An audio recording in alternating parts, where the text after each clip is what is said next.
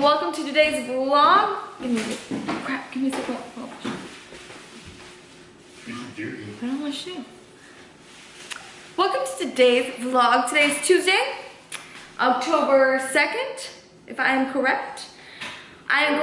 We are October 3rd. October 3rd. We are heading out to go get a workout in. Actually, we trained this morning. I trained, ooh, that almost fell. I trained some legs and I did cardio this morning and it was a good workout. But I'm gonna go do a class that I normally do on Tuesdays. It's like a plyo class, so I'm gonna go do that.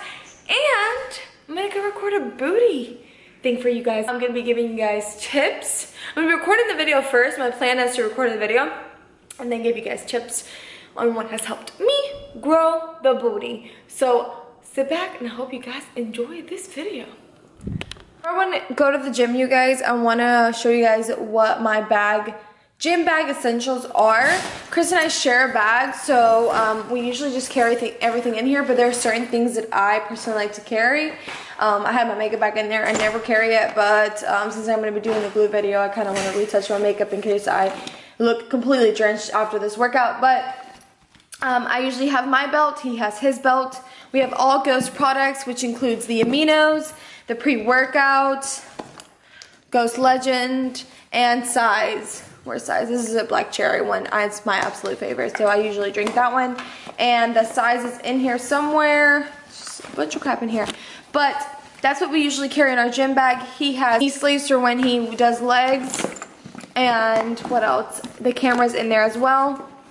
I always carry my strap to do kickbacks with on the machines. I always carry that for leg day especially. I carry bands, but to be honest, my bands just broke. So I don't know where the other ones are, but I'm gonna have to find them. Bands, my leg sleeves, and what else? I feel like there was something else. Hand sanitizer, but that's just because I get grossed out at the gym. And that's about it, you guys. I just carry my essentials, especially just for like, oh, this is Chris's, he has asthma. But most of the time it's just my booty day essentials are the ankle strap for the cable and two things, ankle strap for the cable and a band. So those are the things that I always have to carry with me when I am working out. Okay guys, so I just got done with that plyo circuit, but like I promised, I'm going to show you guys glute workouts. So my plan that I'm going to be giving you guys for free, so wait for my Instagram post, it's going to be more detailed, it's going to be more detailed and more days of glute workouts. It's just kind of like a sample of what I'm giving you guys, and exercises that I feel help me target my glutes better. So the first thing I'm going to start with is hip thrusts. Okay, so how I get positioned, I put my shoulder blades against the bench, and then I make sure that my feet are close enough to when I'm at my highest point, I'm perpendicular. So here, shoulder blades, keep that chin tucked, legs in as close as you can. Make sure all the pressure from your heels, coming back in, coming up, squeezing, stretching, squeezing, stretching.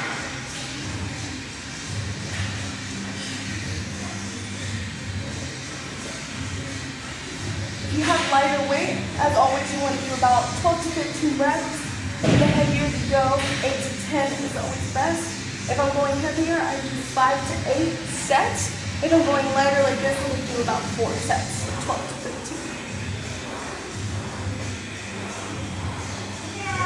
Okay guys, so I just finished up with hip thrust. When you're working out, you want to make sure that you start off with a compound movement followed by an iso movement. A compound movement is when you're using more than one joint. So for the hip thrust, we're using the hips and the knees. Whereas in iso, you're just moving one joint. So for example, for the next movement, single leg deadlifts, we're only going to be bending at the hip. So for this exercise, you're going to put one leg in front of the other. There's multiple ways you can do these. You can grab dumbbells and go down, come up while the other one goes up. But honestly, I just tried this movement and it works your glutes so well. So as always, you're going to put all the tension on your heel. You're going to grab the weights here. You're going to come down slow and come back up. Make sure all the pressure in your heel, so you literally feel it all in your glute.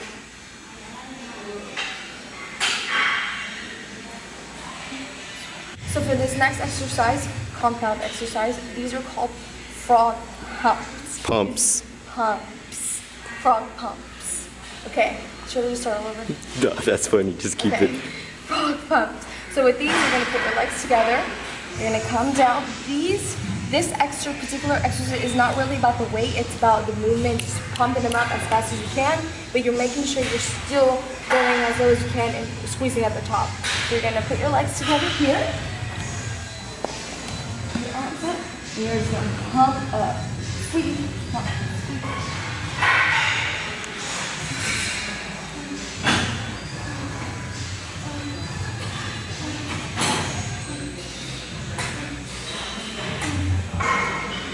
For that exercise, I just like to keep it high reps. I don't use a lot of heavy weight with that exercise because I really just want to get the blood flow in my glutes, you know? Okay, so the next ISO movement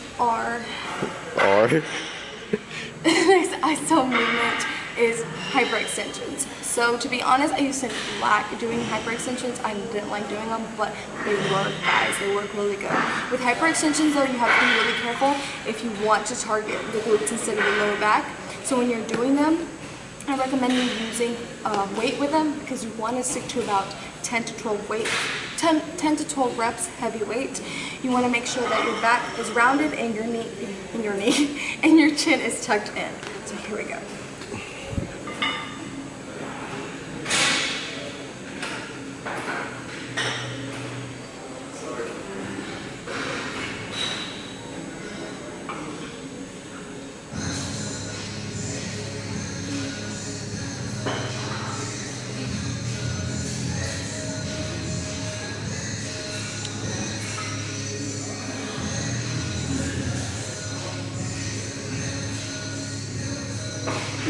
Just like with the other workouts, you want to make sure that you're applying pressure on your heels and that you're going all the way down, stretching, and coming all the way back up and squeezing. So this next exercise are crab walks. Crab walks are amazing for feeling that burn in your glutes.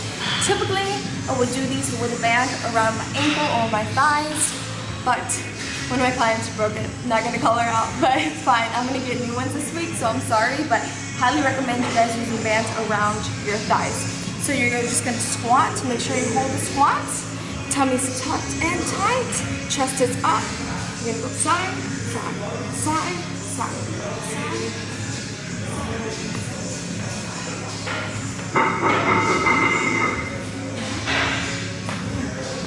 Oh.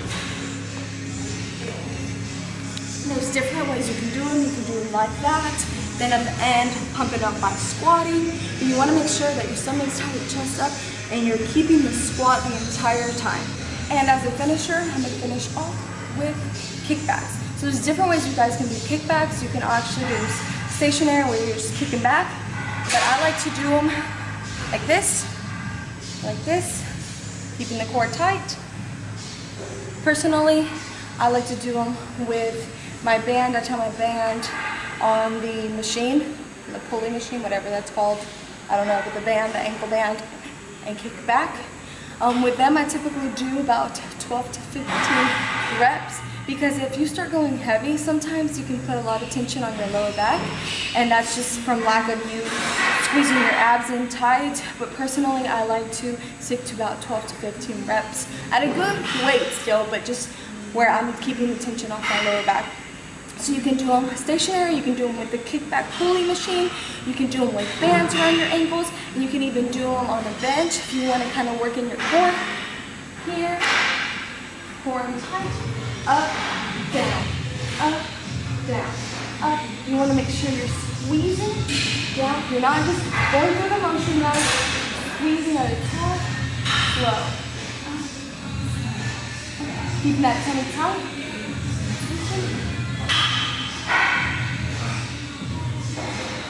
When I do exercises like that, when it incorporates my core and with no weight, I like to kind of go timed.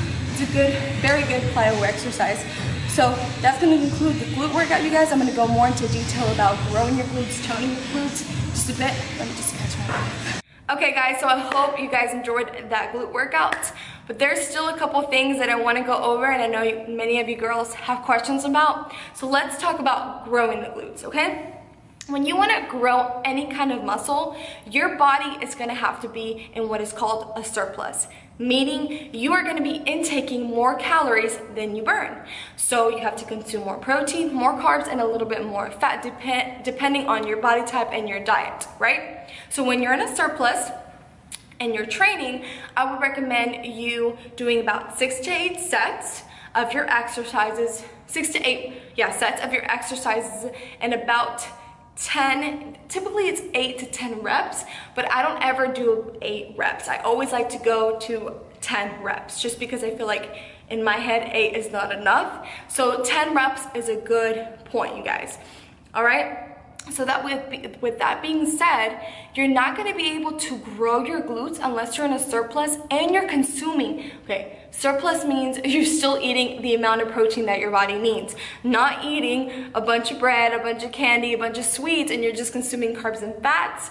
That's not going to help you retain the muscle that you need. It's just going to cause you to get more fat in that area. So you have to pay attention to that and make sure you're eating enough protein. All right, let's say you're not in a surplus, right?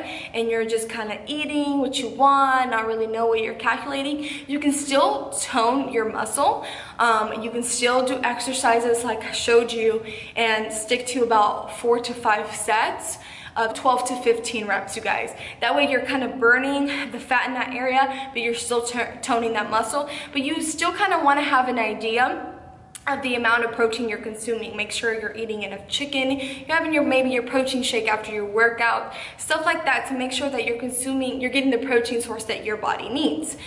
So that's how you grow your glutes, and that's how you tone your glutes, okay? Another thing that's highly important for your glutes is training them, okay? You have to have a day set apart from your leg day to train glutes, okay? When you're working out your legs, yeah, there's certain exercises like deadlifts and a lot of things for hamstring, for example, works out your glutes, yes, but not enough, and you're not targeting just the glute. So you want to make sure you take days apart from your leg day to hit your glutes. Like the exercises that I showed you, those target your glutes. All right, so you want to make sure you're hitting them about, I would recommend 3 days out of the week. I know that is a lot, but honestly, ladies, from personal experience, unless you're gonna compete and you want a specific body part like your back defined, you really don't need your back defined, right? Shoulders are a thing girls really want. You know, you really want to work on your arms, yeah, but get a couple exercises of arms in and then hit some glutes, right? And then the next day you'll do some legs. Then the next day you'll do some shoulders, hit a little bit of glutes. So kind of break it down in that way. That's what I tend to do. And honestly, that's when I've noticed the most difference in my glutes. When I start working them out 3 days a week. When I completely stop working my glutes, you guys, you notice within 2 weeks, you notice that your glutes aren't as plump as they used to be. So I highly recommend that you hit them about 3 times a week at least. So now let's talk about cardio exercises that will help the glutes. So cardio exercises that will help the glutes, like for example, machines. For cardio, I would stay away from running as much and do more of a Stairmaster. Or if you're doing the elliptical, you can do it backwards, because honestly, you'll feel that burn in your glutes if you're putting the pressure, if you're applying the pressure on your heels.